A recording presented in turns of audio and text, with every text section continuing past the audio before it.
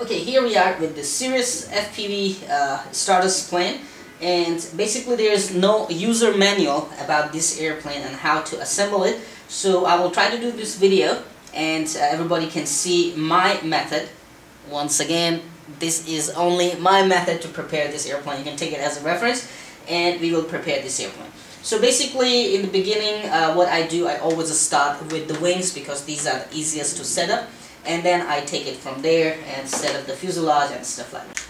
Before we begin, I would show you that we will have to install a connector, a proper connector on the ESC. Okay, as you can see, the ESC do not have a connector here. Alright, so they have motor connectors, but I have to install the connector for the battery. So once again, you should have a little bit of soldering skills when you start doing FPV. You will learn. I used to be a really terrible solder job performer, something like that, and I learned when I started doing FPV. I learned, and now my soldering is okay. So basically you can actually learn to do that. Alright, so basically this airplane is, the fuselage is two sections. Okay, you can see it easily comes off. To prepare it, we will need to glue all these areas and wait for glue to become a little dry, and then we'll put these two fuselage together, making sure we install the proper wooden stuff inside. Okay, elevator later is a piece of cake. It will just install backside just here, and we will install the servos for rudder and elevator at both sides. Okay, let's start with the wings. As I said, we will go step by step. If you look at the wings, they have a place for the carbon fiber rod, which is provided. All right, goes all the way inside.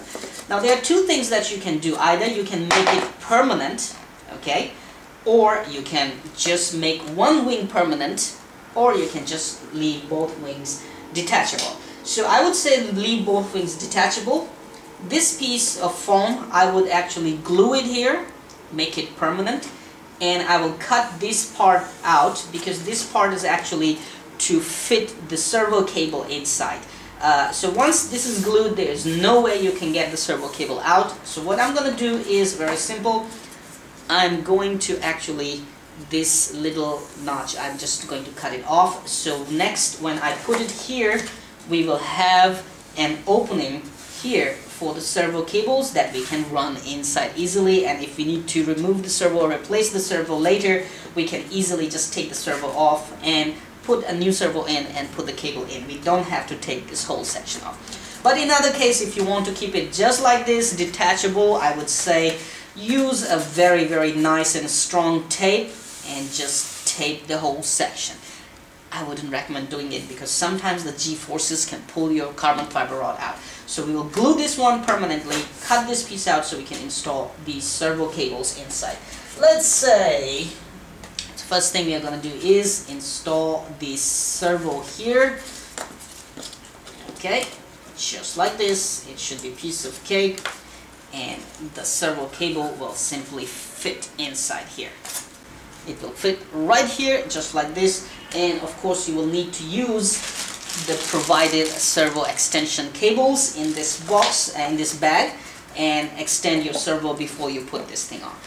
Alright, so let us prepare the wings first, and later we will move on to prepare this fuselage, which is pretty simple. Step by step, you will see everything. Okay, now the wings are done.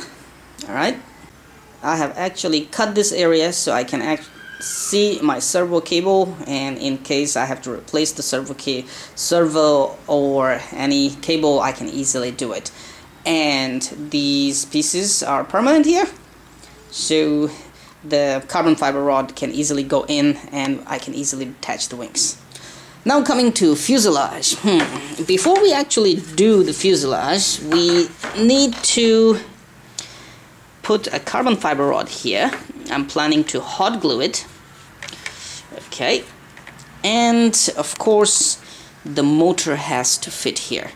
So you shouldn't fit only the motor mount here, the wooden one, and then later try to fit the motor. It's going to be a little difficult for you to do that. I would suggest just do the things right now. So here it is, my motor. I have already fitted on this mount. I had to do some cutting. Okay, all right. you can see. And I had to do some cutting here on top as well, because once again I want to stay you know, clear. I want to stay flexible, I should say, so that I can actually do the modifications. If I need to change the ESC, I just need to take the cables out from here. I mean, detach the connectors.